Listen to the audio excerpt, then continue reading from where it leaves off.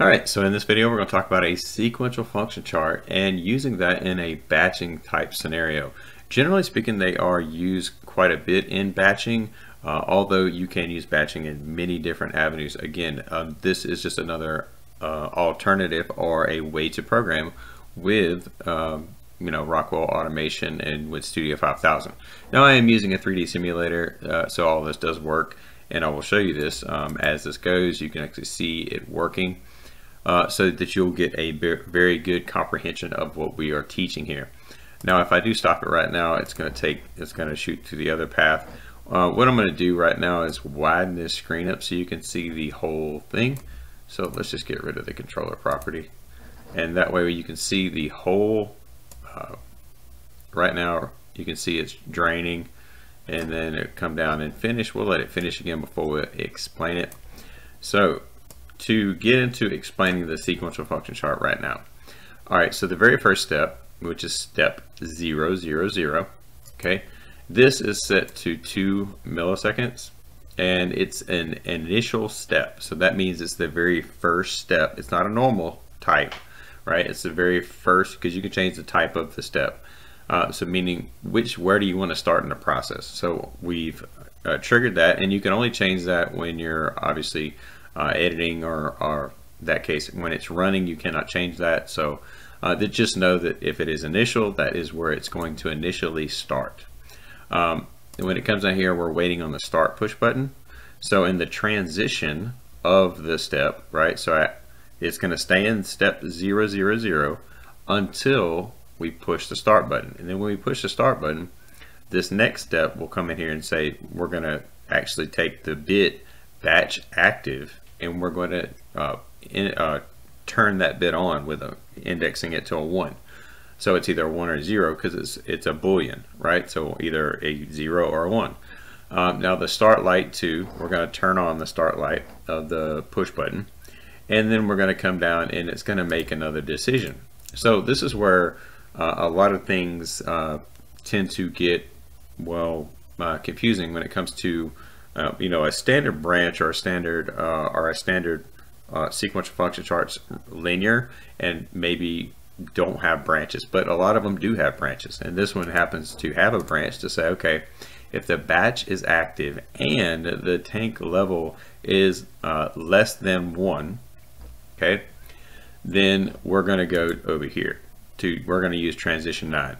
However, if the batch is active and the tank level is greater or equal to 1, then we're going to go ahead and transfer this way.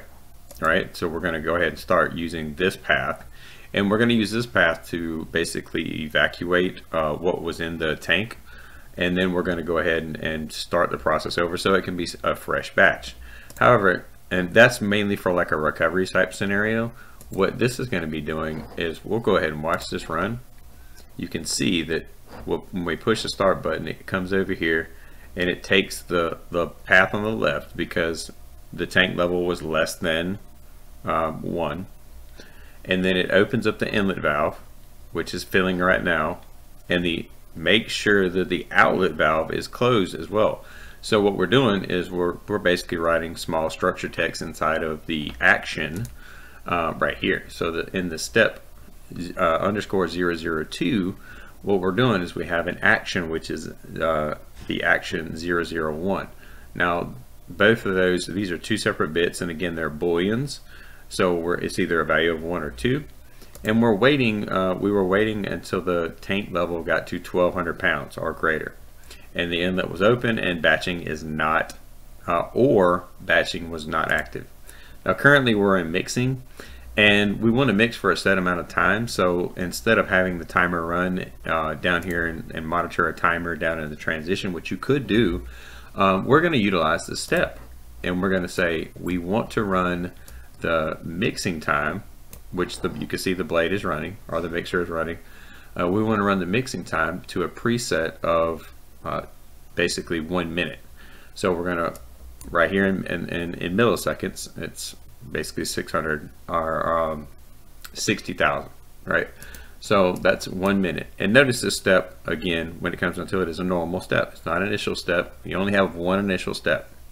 So as soon as this is done, we're gonna monitor that bit and say if it's done and the inlet valve is not open, okay, then we want to go ahead and transition to the next spot. And what we're saying here is we're going to say that we're going to go ahead and the outlet valve open, we're going to go ahead and turn that into a 1. So we're going to turn that bit on, and then we're going to make sure the mixer motor is turned off. So while we're evacuating the tank, right, while we're having the product go out of the tank, what we do is we want to turn off the mixer. So generally speaking, you would cause some either a product damage or something like that if the mixer was running. Now there are some cases where you want the mixer running just about the whole time. So this is just again an example of said. When that goes into play, we're going to say that the timer or the step was done, the tank level is going to be less than 0, or the batch not active. Okay, and what I'm saying is that with the batch not active, and down here on the next where it comes over here, we're going to shut off the outlet. So you can see it draining downward the last 90, 70, 60 percent. So as soon as the tank level right here drops below, we're going to close that off and turn off we're going to turn off the outlet. And then as soon as the outlet's turned off and then the outlet valve is turned off, we're going to turn off the start light. Now what happens again when it comes down to this batch not active? Okay, why do we have the batch not active in there? So let's just go ahead and run one, and then we'll go over here and say, okay, we're going to stop it midways. Now that means the batch not active allowed it to pass through all the other steps and come back up to the initial step. So now that the sequential function chart can actually come in and make a proper decision the next time the start button is pressed. So right here, you'll see that it comes over here, it picks this side, which is the evacuation. We're basically evacuating the product because we want to start a clean, fresh batch. And again, to see that these two syntax really are the same thing. It's just looking for that step to be done, and it's looking for the inlet valve to not be open, or the batch to not be active, right? Again, so the batch always gets turned off when like if a stop happens or an e-stop happens, the batch gets turned off, right? So if you can come over and see that. Now, if we go over here and hit the start button and the batch is again, the batch is active, then this last section right here gets completely ignored. The only thing we're using is the tank level. So we're going off the tank level as soon as it's above equal to or above 1250 and the inlet valve is open, then we're going to transition to this next spot. So that's a basic small illustration of a sequential function chart and the way one would work, especially in a simple scenario like this simple of a batching system. But again, I wanted to show you the ways to kind of get through that, because if it was stuck right here, right, and let's just say we were stuck right here, okay, and we hit the stop button, and right now it would have stayed in this step. But what we have is we have batch not active, right? So we have not batch active, which allowed it to finish out. Now that's a very important thing to have, because that's the way we're trying to recover, okay? And the only way we can go and make this decision again, whether to go left or right, as far as the branch and which direction and which control you want to do, is to actually put it back into its original step. We're above that branch to make that decision. Now, in order to do that, you have to verify that you have to make sure that you have the proper controls in there to allow it to step its way through, or else you would have started right back where we were. Okay, now you can choose to start back exactly where you were, and that's perfectly fine.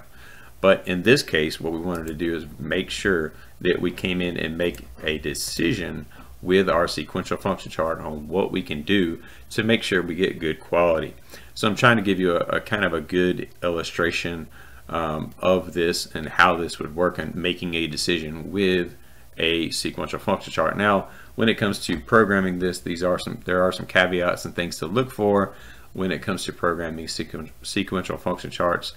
Yes, you can use a pause, you can use program controls and stuff like that. I tend not to do that as much as possible, because then it creates more confusion than it does tend to help. So what I end up doing is make in my controls and my transitions and the things that I'm doing and decision making processes I'm doing inside of my sequential function chart, I'm keeping them where they can control themselves. In other words, they can always get back to where the point of starting. And again, sequential function chart should be as simple and as easy to transition and understand as they possibly can be. They really shouldn't be really complex when it gets down to using the program controls and stuff like that, like pauses, holds, unpause, runs, and stuff like that. I've seen it have way too much problems with like phase manager and stuff of that nature.